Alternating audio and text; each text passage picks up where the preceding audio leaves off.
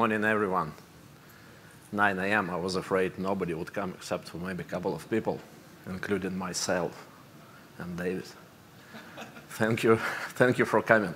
It's also a pleasure after all that time to be giving a speech in real reality. The graphics is amazing. I remember watching that TED talk by a guy who spent an entire week wearing a virtual reality display. So his first thought when he finally took it off, what an amazing graphics. Today we'll be talking about the graphics quality in VR, AR, and how we can make it better. Let me start with a little teaser. This picture was taken inside of HP Reverb G2, one of the latest and greatest VR displays nowadays, running Microsoft Flight Simulator. Oh, sorry. This one. And this picture was taken with the same device, improved in a certain way. Let's take a closer look. The HP Reverb G2 as is, improved. As is, improved. Quite a difference in quality, in text readability. So why wouldn't that latest and greatest VR display show us a good picture quality out of the box? And what exactly did we have to improve to make it better? Was it the display panel or the optics? The answer is neither. If you think of a VR display as a combination of a display panel and a lens, and for example, you would show a simple grid like this on the display panel, you would be expecting to see it as it's displayed, but in fact, the picture projected through the lens will be affected with the chromatic aberrations, geometry distortions, vignetting, etc. The picture you would see in that simple device will be quite different from what was displayed. So in mixed reality displays, there is another must-have component, image pre-processing, aimed at compensating those aberrations and distortions of the optical system. For example, it does channel pre-scaling to compensate for their chromatic aberrations that's going to happen in the lens. It does geometry pre-warp that is inverse to the geometry warp of the lens, etc.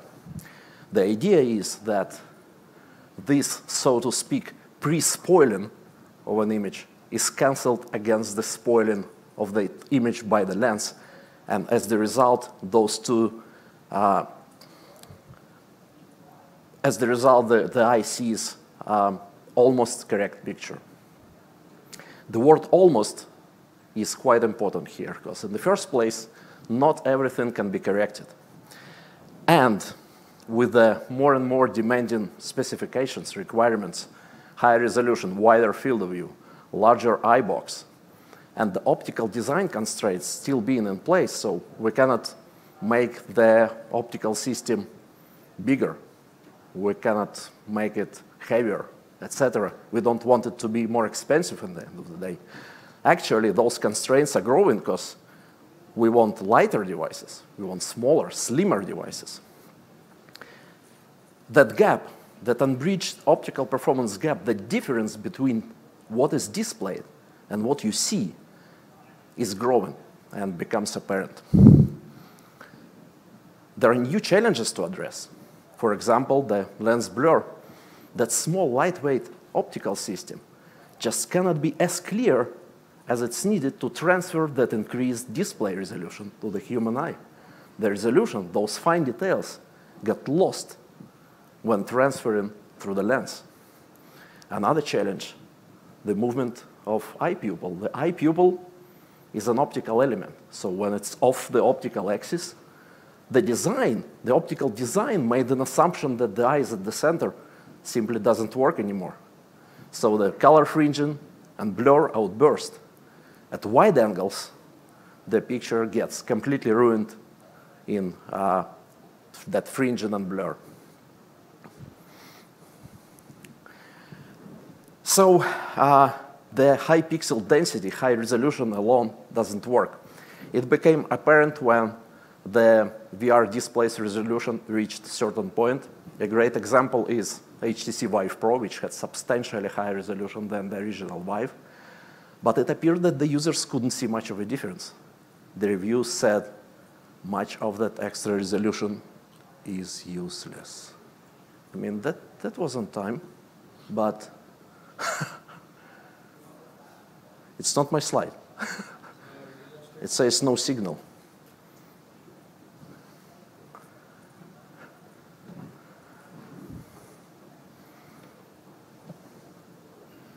Okay. So, what do we do when we hit a wall? We try to push it. Varjo came up with so-called human eye resolution display, suggesting that the number of pixels and the pixel density are enough to match the resolution capabilities of a human eye. What's going on? It's like clicking itself. Back? Okay, so we use this fine drawing to test Varjo's display. This is how the display picture looks like, and here's how it looks like to the human eye in that display. Quite different. Look at that blur, look at that fringing. The human eye resolution was projected, but never got to the human eye. So, it appears that simply increasing the pixel density doesn't work. The optical design is physically constrained. What about the third component, image preprocessing? Can we improve that? In the end of the day, it's software.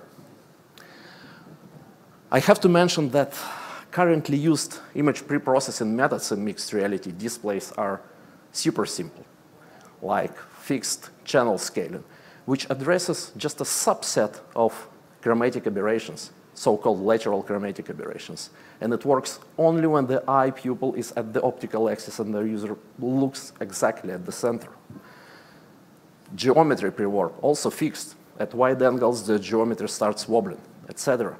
To address the new challenges, we have to move from school math to some kind of rocket science. We have to be able to computationally pre-compensate for the lens blur. Most experts, well, all experts in the field would tell you it's impossible. We have to be able to correct the entire scope of chromatic aberrations, like longitudinal chromatic aberrations, for example, not only lateral. We have to pre-correct higher order aberrations, coma, astigmatism, etc.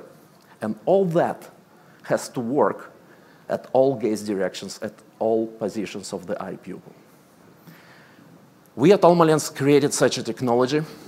We developed a method of characterization of a given optical system in a way that we create a transformation that is inverse to that entire scope of aberrations. This inverse transformation is pre-calculated for the entire field of gaze directions and eye pupil positions and is available on demand at runtime.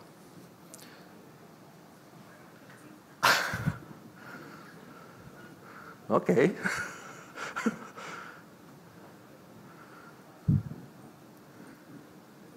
So, we get the information of eye pupil position from the eye tracker. We know exactly how the projected picture will be spoiled on its way through the optical system, through the eye pupil to the retina. And again, we know that in the form of a transformation that is inverse to that. So we apply it before the picture is projected, and this pre-aberration is canceled against the lens aberration. The user sees high-resolution, clean picture. We call it the digital lens for it to be practically doing a job of a corrective lens system while still being pure digital, pure software. Let's take a look at a few examples. So now the camera is looking inside the Vive Pro eye.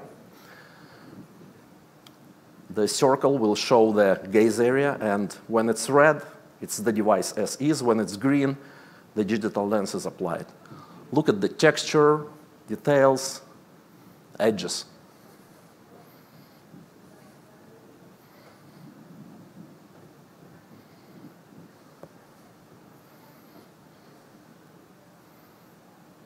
A noticeable difference.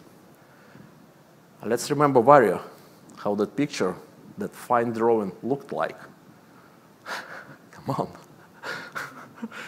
David, we need to put that music back.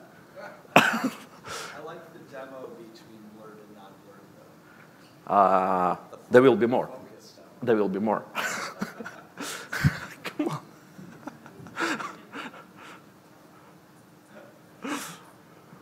David, we need that music. Okay, so here's the device as is with the digital lens. As is with the digital lens. Look at those numbers, the other details. Can you see the difference? I'm sure you can. A closer look. As is with the digital lens. As is with the digital lens. Wow, that human eye resolution finally got to the human eye. And the music. Okay, HP Reverb G2. A closer look, the device as is with the digital lens applied. As is with the digital lens. Imagine you are on a pilot training. What do you prefer? This or this? If you are going to buy HP device, don't let them fool you. Another scene, you cannot read it. Now you can. You cannot read it. Now you can. I just cannot stop switching those slides. Wow! Another high-resolution device, Pico 3 Neo, as is with the digital lens. Not just sharper picture, it's more details, it's higher effective resolution. The chart here, the left chart here, shows the MTF20 measured from the center towards the edge of the field of view. I will try to be not very scientific, so for the reference, if the displayed resolution would be clearly transferred, we would be measuring 0.5, and we are measuring 0.3 in the ideal case. The eye is at the sweet spot looking at the center. It's much lower resolution already. When the eye pupil is off the optical axis, just 3 millimeters off, another twofold decrease in resolution. With the digital lens, we are measuring resolution increase across the entire field of view at all gaze directions, up to 2.7x effective resolution increase. And what is impressive, even in the very ideal case, the device is ideally positioned and the user looking straight at the center, so the quality is as good as it gets. Almost twofold increase in effective resolution. More details, clean picture without any physical modification of the device. Zero size edit, zero weight edit, an algorithm. An algorithm that is lightning speed fast. We are measuring about 1/4 of a millisecond latency on modern equipment. It can be implemented virtually for any compute core, GPU, vision processors like Qualcomm Hexagon, which Qualcomm delivers in their XR chipsets. It can be embedded into renderer or implemented in silicon, it be a part of a display chip. And the good news is, before this technology gets adopted by the device makers and gets implemented in their next generation products, we are making it available in the form of an OpenXR plugin, so the users can experience better picture quality already with the existing devices, with the existing compatible devices. Thank you all again for coming. Don't miss your chance. Check out our live demos at booth 614. I'm not doing anything, it just switches by itself. Thank you again for coming. Questions are welcome.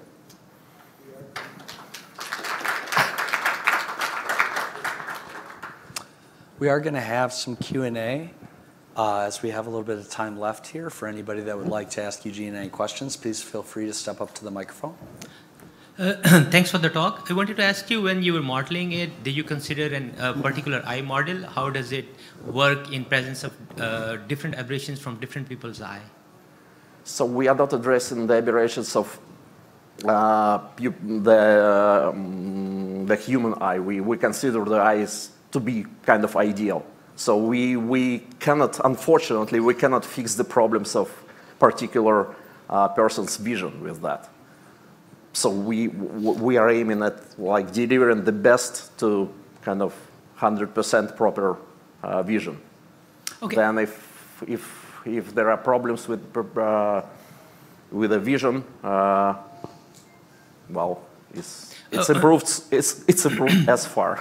Oh, what I meant to say is that if you do the correction this way, then this means that very few humans will be able to see it, who has eye very close to the ideal case. So in that case, for majority of the people, they may not see the full benefit of this scheme. Well, the fact is the majority of people actually see the difference.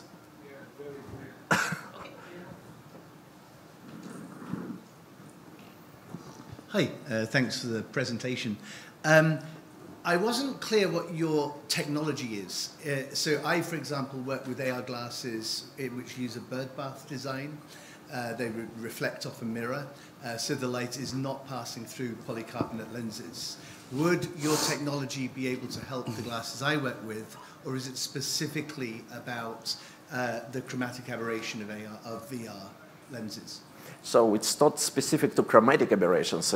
It works with the entire scope of aberrations, including higher order aberrations, smear, etc. If I got you right, so if in a system, in a pure reflective system, so without optics, I have no immediate answer to you. So we have to talk to someone in our company who knows more than that, and he's sitting right there. So you have a chance.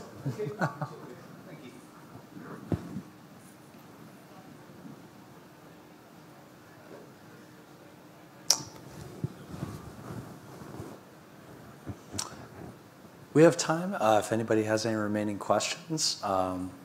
Otherwise, I just want to thank Eugene. And thank you for coming.